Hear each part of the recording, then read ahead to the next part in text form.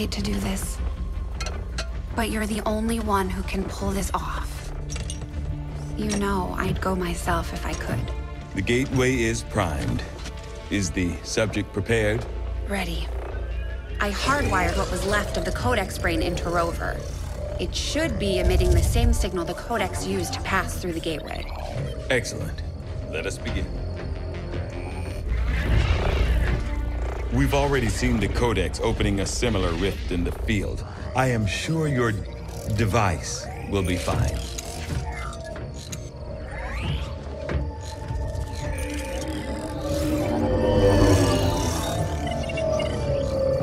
There. We're set to record across all spectrums.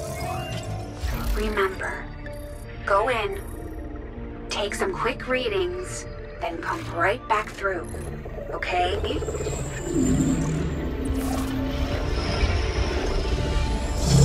Whoa! Are you seeing this? It appears our signal has been received. Increasing power. It doesn't look like any place we've been before. Or any place on Earth, for that matter. Perhaps this is the source. The aliens' seat of power, if you will. Secure beyond any physical limitations. Only one way to find out. Go on. We're counting on you.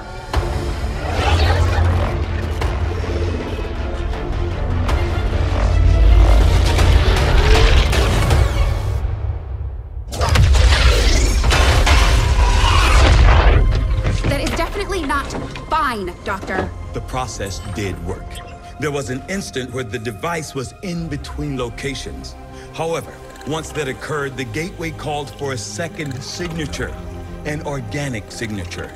When we could not provide one, it generated a sort of feedback pulse. Obviously.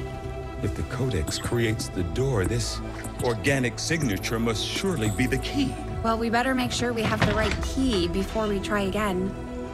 I would hate for this to occur to something organic. Agreed. I'll report our findings to the commander immediately.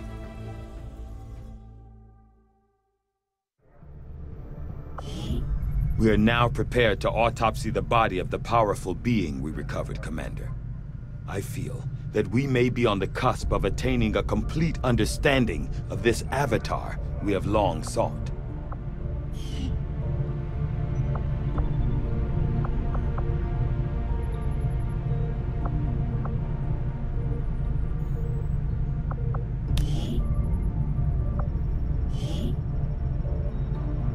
This creature represents a near-perfect fusion of human and elder DNA.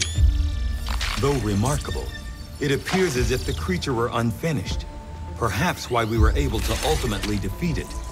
Still, this can lead me to only one logical conclusion.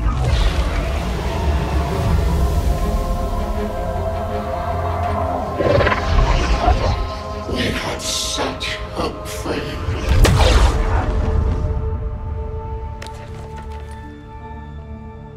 I believe we have found our avatar.